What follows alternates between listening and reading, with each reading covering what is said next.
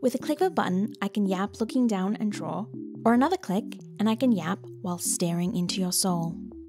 Hi, I'm Bambi and welcome to my universe, the Bamberse. Have you wanted to try making a PNGtuber model? Whether it's for streaming or just for fun, then this is a very super basic guide for dummies like me, and it's perfect to get you started and off your feet. Because if I can do this, you can do this too. Step 1. Prime your brain. This isn't a step for mastery. This is literally, as I said, for priming our smooth brains for the next steps. It's to get a general feel and vibe for the program, to see how other people open it up, how they interact with the various tools, and to just get used to how the interface looks. And trust me, even if it feels like you've learned nothing, it will help.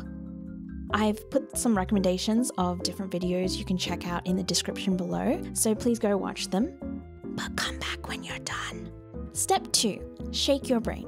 Get your doodle tools out, whether it's on paper or digitally, and just draw or write down exactly what you're trying to achieve with this model. In my case, I wanted to use my new look that I made, or rather redesigned earlier this year, which honestly could be a video all on its own. Anyways, I wanted to have a more engaging way of communicating my art, my writing, and my process on the internet. I also wanted an option to add in a tablet for drawing, since that's what I spend my free time doing the most. Outside of corporate suffering, of course. On top of that, I wanted to be able to look down while drawing, like this, with a cute little hand animation to just add a little bit of pizzazz to it. I also wanted to be able to stop drawing while I was looking up and yapping. I just thought that this would be just the bare minimum to get me started. Step 3. Prepare your ingredients. Now that you've got a vision, it's time to either commission another artist or start drawing a final version of the avatar you want to use yourself.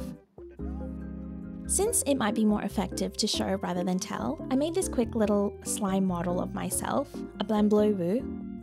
If you know, you know. And honestly, it only took about 20 minutes to draw. I would have shown the process for this big model and the one I made for my sister, but this whole video tutorial honestly was a very spur of the moment thing. I just wanted to be able to share what I learned because I was so surprised that if I counted the hours, it only took for all 3 of these models probably less than half a day. And this is coming from someone who's never tried something like this before. So it only goes to show just how much easier this whole process is than most people think. So don't be scared, or just do it scared. Now back to the tutorial. So this is a really important note when drawing the final design. You need an extra asset for the eyes and the mouth, since you want your eyes to be able to blink or change, and your mouth to open while you talk. And this is the bare minimum, of course. You can add in an extra set of eyes and mouth for different expressions, whatever you're trying to convey basically. So you can see here with my slime model that I've added an extra expression, and I will show you how to do that in the later part of this tutorial when we talk about toggle settings. So for all 3 models, I kept rendering until I liked it, and since I was trying to overcome perfectionism, I stopped when I was about 80% satisfied. Be gone, perfectionism. And then I started the cutting process. Now this was definitely the most intimidating part for me. It's why I always avoided using programs like Live 2D and Spine, even though they were things that I've always wanted to try learning. I think it was mostly coming from a place of the fear of cutting the wrong thing, or the fear of not knowing what to cut, or just cutting everything and then realizing that I haven't added enough bleed. Once I got started though, throwing myself into the deep end, it was a lot easier than I expected. Yes, I did make mistakes with the cutting process, especially with the big model, but it was really only a matter of just going back to your original file, make sure you keep your original file, and then just recutting. I realized I could go back as many times as I wanted to just cut and cut the various different parts. If I missed a part, I could just come back and just cut that part separately, and then just add as much bleed as possible. So I can show you the files that I made for all 3 models. So you can see here for, let's start with my Bamberse model. So I made sure that the heart in particular was separate to the connector, since I wanted them to move separately. For my Sirius model, I made sure to cut the ears separately, for example, so that they would have their own bounce. I also made sure to cut the little heart separately so that they would have their own jiggle as well. For the model I made for my sister, I made sure to cut out the tail, drawing the wings and horns on separate layers, as well as cutting the legs as well, so that they would all move at different paces to the main body. So once you've got your spread of different body parts, it's time to make sure that you label everything properly. You will thank yourself later, so please be as clear as possible. And you can see here my naming system. Very simple. It's literally the body part. If you have more than one expression, you can put I1, I2, whatever floats your boat. But this is it. This is step 3 complete. You have prepared your ingredients. Step 4. Set the table. It's time to export all your parts as transparent PNGs. This will ensure they remain in the same location and in the same size relative to each other when imported into PNGtuber Plus.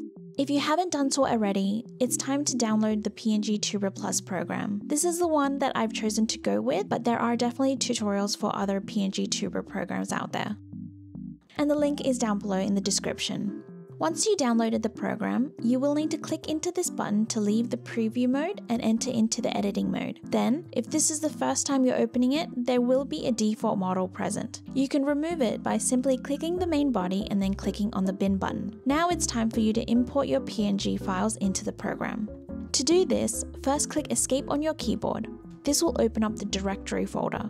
Now you can move the PNG files that you've saved onto your computer into this folder. It's very important to remember that if you want to add new or replace any sprites, you will need to put them into this directory folder specifically. Otherwise, the program will not recognize it as an addable asset.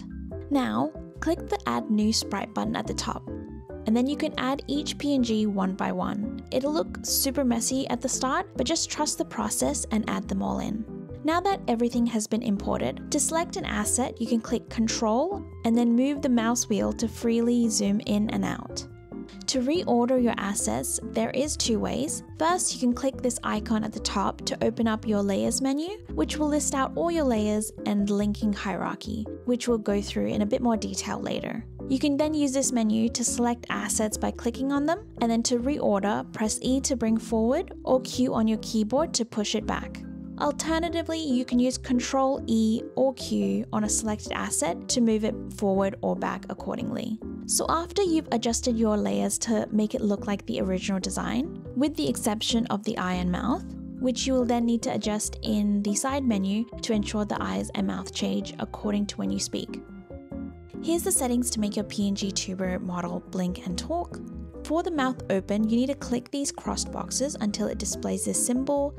For example, if you set it to this symbol, then that mouth open asset will only appear when you talk.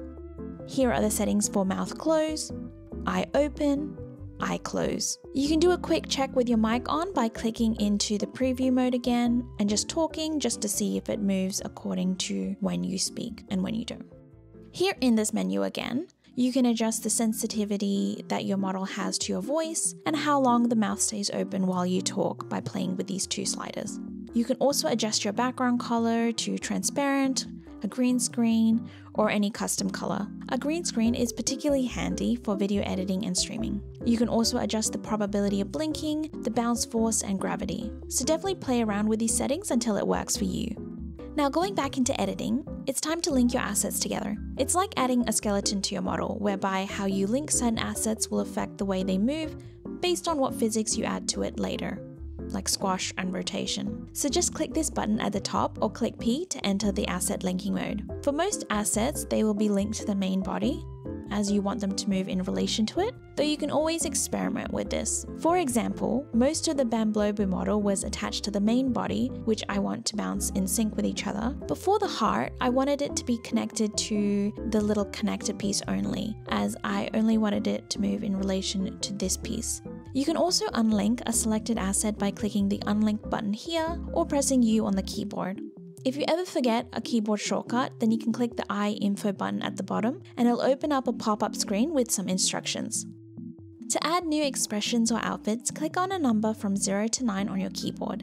This will be the button you press anytime you want to activate a particular expression or outfit change. It will also automatically highlight the corresponding number in the bottom corner here. For example, if you click on number 2, it'll show costume 2, and from there you can add in new assets. Otherwise, you can go into the specific assets you want to hide and then deselect number 2 in the corner. Those assets that you deselected against that number will be hidden from view. If you want to unhide an asset, then you simply click that asset again and then click on the number until it's highlighted. And that's how you can easily add in new expressions and outfits. And you can add in costume bounce here from the preview menu so that you can add a little bounce when you do a costume change.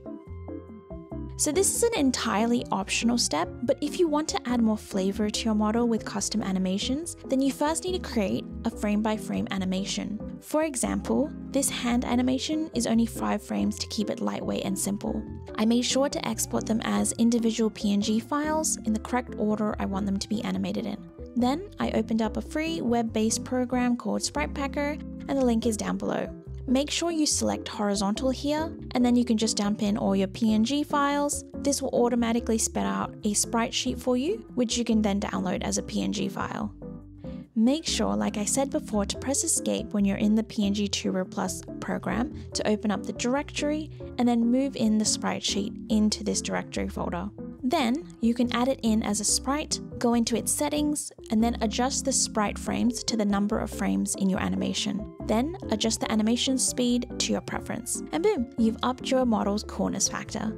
You can do a lot of cool things with this feature, but there's definitely no hurry at the start. You can just add these in later down the line. Just remember not to go too overboard with the animation length and the size of your asset, as this is still a lightweight program. Don't forget to save your work by clicking into here and saving your model. Step 5. Cook. Active movement affects the motions that activate when you talk, and we can go through them one by one. To add bounce to your model when you speak, just move the squash slide until it feels right. Positive values mean that it will squash out, and negative values means that it will squash inward. Rotational drag refers to how much the asset will rotate either to the left or right. For example, with the Tato model I made for my sister, I made sure to add this effect to the tail to give the motion that it's wagging back and forth when she talks. When you select an asset, it will show a little dot. This is the point that your asset will rotate and move around. But you can easily adjust this by holding O and then using the WASD keys to adjust the positioning. This can be especially handy for little accessories that you want to move around a much smaller point. You can further customize this by adjusting the rotational limit, min-max, at the bottom here. The wheel will show you a preview of how it'll rotate based on your adjustments as well. Drag will add more delay to your movements, making them a bit more slower and grounded. You can add passive movement to your model as well, which can give a breathing or floating effect like I did with my sister's model. So looking at the menu below, X amplitude refers to how far the asset will move horizontally, Y amplitude refers to how far the asset will move vertically. The X and Y frequency refers to how fast this movement will be. Step 6. Serve. To show off your new PNGtuber model to the world, or just your friends and family, download or open up OBS, create a new source by clicking the plus button here, then select Window Capture. Then, when the pop-up window opens, just rename it to PNGtuber Model and then click OK. It'll open up another window, and then just choose the first drop-down menu, and from there, choose the window that says PNGtuber Plus. Make sure in the program your background color is set to green so that it can act as a green screen.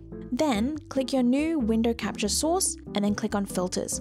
This will open up a new pop-up screen. Here, click the plus sign under the effects filter box, choose the chroma key option. This will then remove the green screen, allowing you to use it for streaming or to record over a different window screen capture. If you've used this tutorial to make a PNGtuber model, then congrats, you did it. Now go off and show your new PNGtuber model to the world. I'd love to see what you made, so please do comment below where I can go find it or tag me on Insta. Thanks for watching till the end, and see you next time. Love and peace, Bambi.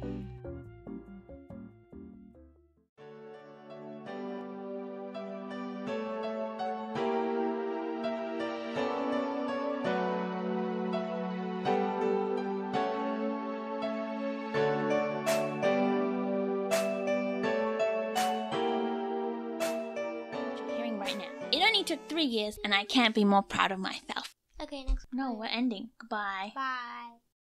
I won't be back.